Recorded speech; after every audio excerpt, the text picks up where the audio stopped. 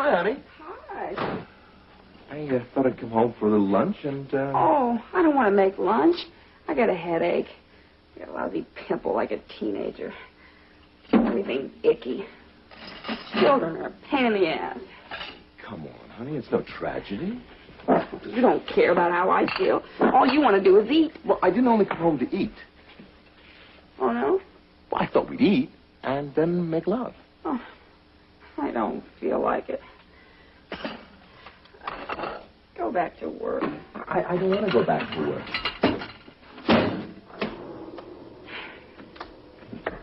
Why do you even love me? What? Yes, even like me. It's nothing to me. It's nothing to me. Oh, Molly. I'm afraid once you look through me, it'll be all finished. Molly, darling, you're just feeling lousy. You could have any woman you want. Well, what's that got to do with anything? I'm sick of other women finding you so attractive.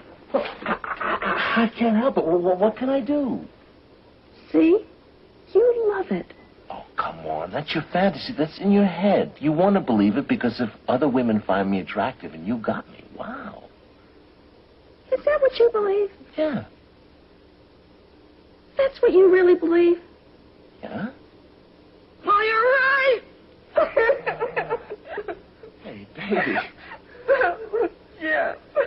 Oh, Molly, what is it? I don't know. Everything. The kids are fighting. This pimple won't go away. For my age, teenage skin. And my period's coming. And then I walk over to that lovely Bill's Market, you know, in the corner. And Bill tells me they're pulling down that wonderful little market. It has character, warmth. They're pulling it down. They're building a gas station. Great. And then, as I come home, I see Donald and Reggie on the street. And I know that it's going to sound crazy.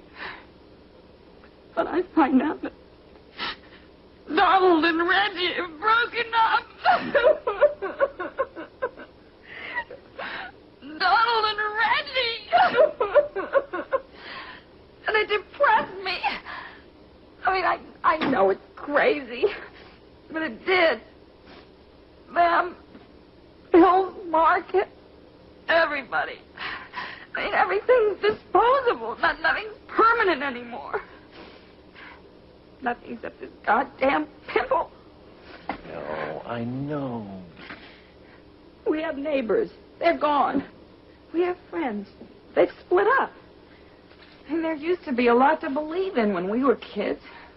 But now, it's just you and me alone.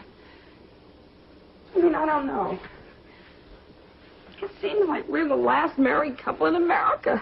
And I don't know if we can do it. Now you got me depressed. We're like the settlers in the Old West. We're behind the stockade, see? But the Indians are knocking us off one by one. Come here. Come What? on.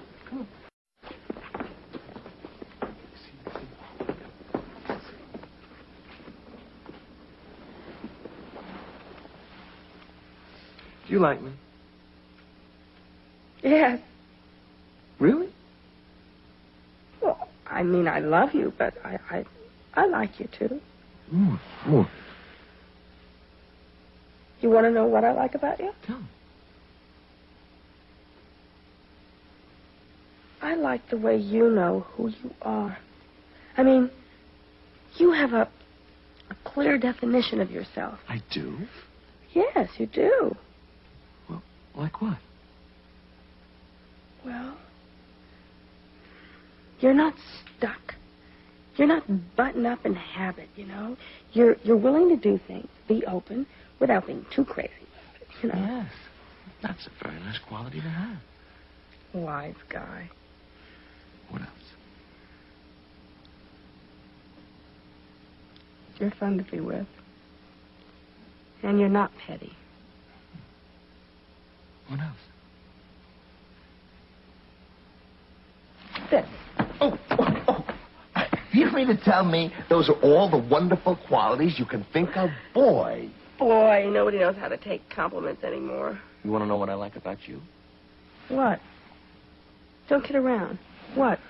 No. I mean it. You haven't said anything yet. Oh, you rat. Come on.